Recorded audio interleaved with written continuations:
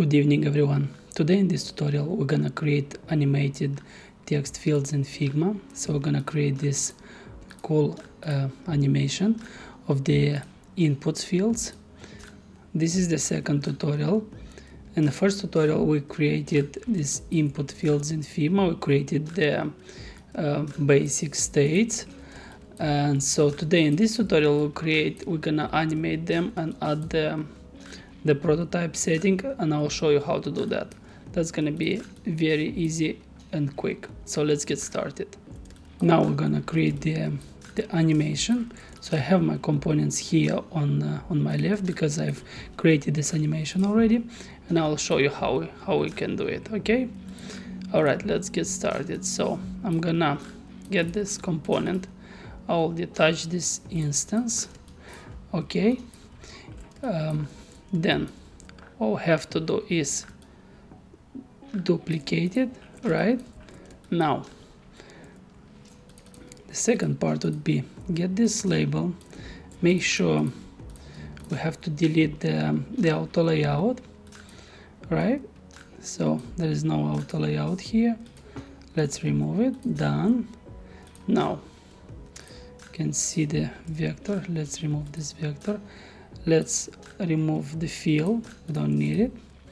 Now what we have to do is get this L and align it with the cursor like so. Now we're gonna hit 0 or reduce the opacity to 0. Okay, now you have to make sure that the cursor aligns right with the label, otherwise it will jump. Okay, so let's do that really quick. Let's do that. Here we go. That's fine. Now what we have to do is put this to 0. We have our label aligned, right? And then because our cursor it was on 16, so we have to do the same. 16, add the line height to 24, right? Then move this label up. Then we have a right padding. So now let's see what we have. 16 here. Let's remove the auto layout. It's cool. 13 here. That works. Because what we're looking for is for this to be aligned. Okay. Now what we have to do is get this label, put it right here. Okay. Now let's get the label different color. Let's put it black, or maybe let's use this color and put it right here. And we're gonna do the same for border. All right, now it's cool. Now what we have to do is select both and create multiple components. Okay, now Ctrl R, Command R, and let's rename them and just add 1 and 2. Okay, that would be much better. Now I'm gonna combine them as variants. All right, now let's go ahead to prototype tab. So now when we went to prototype tab, what I wanted to do is to be on click, change to instance to the component 2. It's going to be smart animate, easy in and out, and let's add 150 right here. Okay, timing. So now I'm gonna do the same for the second one. On click, change to smart animate. Everything remained the same as you can see, right? So now what I wanted to do is get this instance, right, and check if it works. Now let's click here. It says the product needs to be in the frame. Okay, let's add the frame to it because you can't see it anyway.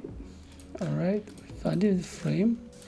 Let's make sure that this component is within the frame. Now when we've done that, let's go ahead and get these frames right here, because I've already prepared them just to be quicker. So we have 2 frames. Let's get our instance and add it to the mobile frame, right? Then what we have to do is make sure it's aligned. Okay, so you see when I'm moving it, if you can look at the bottom right here, tries to align it. So this is very important that we keep elements aligned on the page. Okay, now what we have to do is duplicate this element, and on this we're gonna change to the instance 1.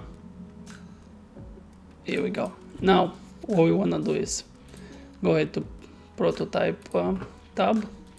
Now we're gonna animate it. So it's gonna be on click, very easy animation. On click, navigate to smart animate. We don't need smart animate, it's gonna be instant. The same applies on the second frame.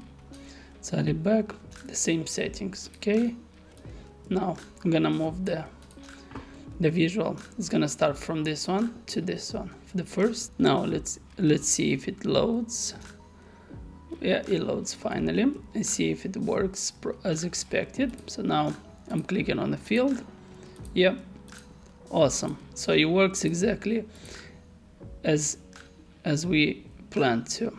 Okay, so just remember that in order for this label to slide up here, you have to do it the way I've showed you, where you use this instance, you duplicate this instance, this component basically before it's a component, and you use it right here, and you match the cursor that we have right here, and you add it right next to it. Otherwise it won't work. If you're gonna create separate element without using this one, that will just appear, but it won't slide up and down. Okay, so this is very important.